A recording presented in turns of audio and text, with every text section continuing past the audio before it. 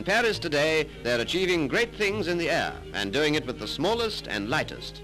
The frames of these model planes are made of Balsa, a South American wood noted for its remarkable lightness. The struts are joined with lacquered muslin, and none of the models weighs more than 1/4 ounce.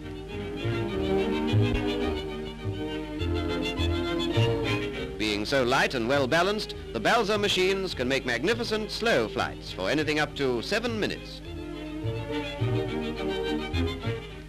From Paris too come some new ideas in hats. They may be a little freakish, but they're fashionable, and ribbons are well to the front.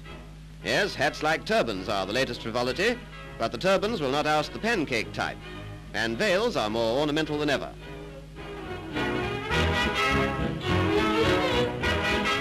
The favorite decoration is a large butterfly, or maybe 2. Among the ladies who won't bother very much about the new hats are these Tyrollean peasants, but they are concerned about their curlers, not the ones for the hair, but the ice. Every year they shoulder these large, smooth woods and set off for the curling championship. Here we are then, and what excitement!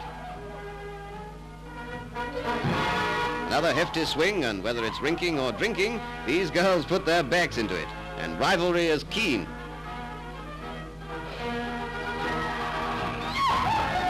These are the rolling woods that gather no moss, but they do gather a crowd, and the game does at least exercise the arm that wields a pretty rolling pin.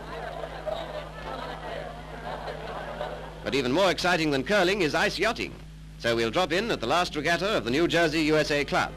Stiff breezes send the boats skimming over the course, responsive to every twist of the tiller. A sudden gust of wind might catch the pilot off his guard and capsize his craft before he could loosen the sheets. It's a nerve-straining job to keep control, and a moment's daydream might make all the difference between a thrill and a spill. But the risk is more than half the fun.